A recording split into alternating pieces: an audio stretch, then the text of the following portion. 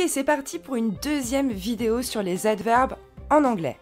Comme la première, vous aurez toujours l'opportunité de mettre sur pause quand vous découvrez le proverbe en anglais pour essayer de deviner son équivalent en français. Et puis sinon, je vous le donne. C'est parti. All's well that ends well. I'm sure you know this one. And of course, all's well that ends well is the English equivalent to tout va bien qui finit bien.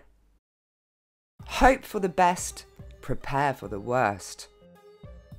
So, have you guessed? Hope for the best and prepare for the worst will translate to espérer le meilleur, mais se préparer au pire. This one is also very famous.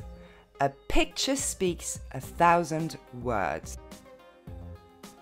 So, a picture speaks 1,000 words can translate to une image vaut 1000 mots. Ou encore, on a la citation de Bonaparte, un bon croquis vaut mieux qu'un long discours. Beauty is in the eye of the beholder.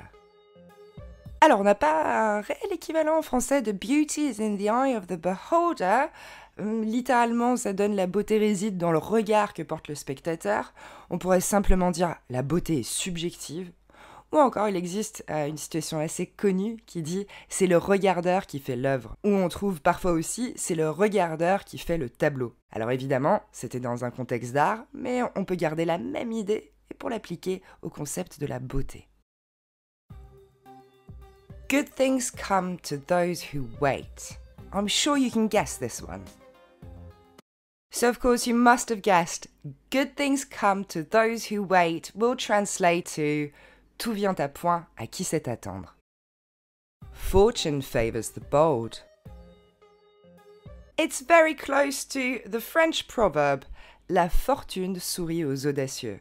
Fortune favors the bold. All good things come to an end. I'm sure you can guess this one too, it's very similar to the French proverb. All good things come to an end will naturally translate to toutes les bonnes choses ont une fin. This one is one of my favourite because my grandfather, my English grandfather, used to use this proverb all the time. One step taken is one step less to take. One step taken is one step less to take va pouvoir se traduire par un pas en avant est un pas en moins à faire. Donc on peut tout simplement penser à l'adage français, ce qui est fait n'est plus à faire.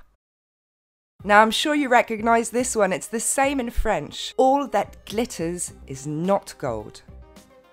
All that glitters is not gold will translate to tout ce qui brille n'est pas d'or. Among the blind, the one-eyed man is king. Et vous l'aurez sans doute reconnu, il est très proche de notre proverbe français, au royaume des aveugles, le borgne est roi. Among the blind, the one-eyed man is king.